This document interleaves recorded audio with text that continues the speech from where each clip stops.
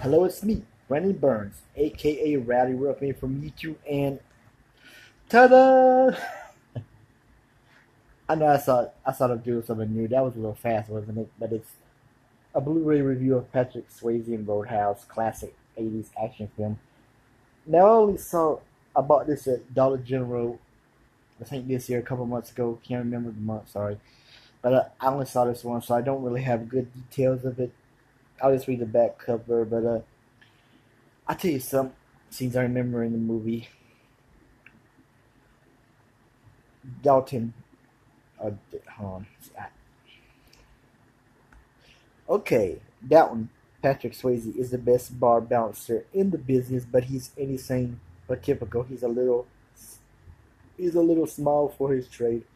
Has a degree in philosophy, and he believes in being nice. But when he's hard to clean up the double deuce in the small town of Jasper, he's pushed by his breaking point. Discovering Jasper is controlled by an evil sadist, Ben Gazzar. I think he played Al Capone and Capone, and he was in the Big Lebowski as Jackie Treehorn. Those are two kick-ass good movies, by the way. Who doesn't want anyone meddling with his town? Dalton and the Double Deuce become the targets of the madman's goons. Now it's no more Mr. Nice Guy or no more Nice Guy, as Dalton starts busting heads, leading into the all-time no holds barred butt whipping showdown of the century. Yeah, I remember seeing this ad on that old TBS movies for guys who like movies, action movie pack week or whatever. I remember professional wrestler Terry Funk is in his movie. I think he gets fired by Patrick Swayze. He's been hired to be this new. He's a bouncer, but he's been hired to be this new bouncer in the town of Jasper, and he's firing everybody. He's the boss. He's got to, give orders, and some people didn't like that. Some people don't like him, like being Gazar's character. Like I said, I only saw this movie not a lot of times, but just once. But I had to do a Blu-ray review of this anyway, because it's a cool '80s action movie. And it also stars Patrick Swayze, Ben Ga- Gazzara, Kelly Lynch, and Sam Elliott, featuring music performed by the Jeff Hurley Band. Let's see, it's produced by Joe Silver and directed by Rowdy Harrington. Rowdy Harrington.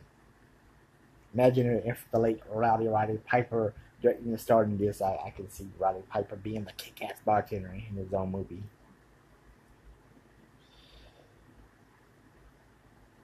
But also remember this Patrick Swayze's character. I think he sleeps in a barn because he can't afford anywhere else to sleep. I'm sorry if I'm not getting this right. I'm not doing this review real well. I only saw this month, but I think it is a good '80s Blu-ray. I really haven't been to the road. Well, no, I've been to a Roadhouse once, but that's it. We didn't stay there long. I wish I could go to a Roadhouse. I could get drunk and get my ass kicked in a fight. Now I'm just playing. I definitely would get my ass kicked in a fight if I go to a roadhouse in Richmond County, because that's where I'm from. They do have a roadhouse in Rockingham, North Carolina, in Richmond County. I might go there one day. Who knows if I could travel because I don't have transportation. But this video is just about the deep Blu-ray review of the Roadhouse. I say this. It's less called for action, but I say that word Roadhouse a lot of times. I didn't want to say it anymore. But check out Patrick Swayze. He sadly passed away in 2009 of cancer, of prostate cancer. But he was a good actor, especially when he was at transvestite and Too Long, Too Fool, Thanks for Anything, Thanks for Everything. Julie Newmar with Wesley Snipes and John Leguizamo. They were good three transvestite women. I see those men could have they played those tough guys, and that comedian John Leguizamo played transvestite women very well. I'm giving him a thumbs up in this movie.